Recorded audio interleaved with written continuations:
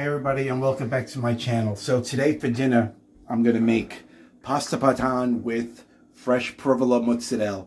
It's one of my favorite dishes. My aunt in Italy made it for us last time we were there traveling, and I learned how to make it, and it's absolutely delicious dish.